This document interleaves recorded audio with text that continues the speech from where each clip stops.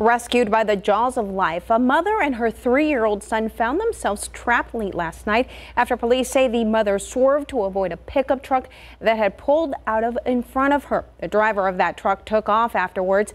It happened on Nacogdoches Road, and as the night team's Daphne Gray reports, the family of the victims hopes the person responsible does the right thing.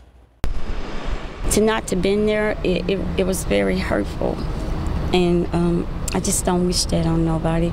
Gwendolyn Cox says she was in shock when she got the call from University Hospital. Her daughter, 28-year-old Brittany Washington, and her grandson, 3-year-old Elijah Johnson, were in a hit-and-run accident that nearly ended their lives. San Antonio police say Washington was driving her car when a driver of a black pickup truck pulled out in front of her. Trying to swerve out of the way, she lost control, hitting a pole on the side of the road.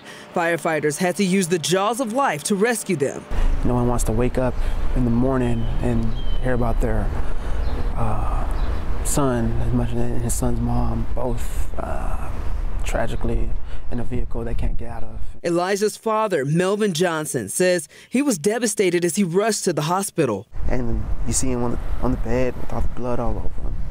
You're just hoping for the best outcome. Both Washington and Elijah sustained serious injuries. However, Elijah has yet to wake up. You know, his face is all swollen, the head's big, it's not right, but he's pushing. Just like his mother, Johnson says his son is a goofball with a loving soul. He's a funny dude. He's very fast, energetic, big heart, always smiling. The family says they are beyond frustrated with whoever was behind the wheel of that black pickup truck. This driver hit them and didn't stop.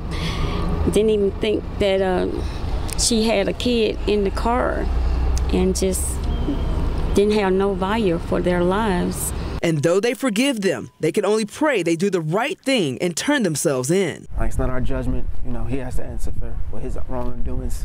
He got someone else he has to answer to. Now, after the driver of that black pickup drove away from the scene, police later found a similar black pickup just a few blocks away. However, they're still investigating if it's the same truck. They're also asking for your help. If you have any information that can lead to an arrest in this case, you're urged to call police as soon as possible. Daphne Gray, KSAT 12 News.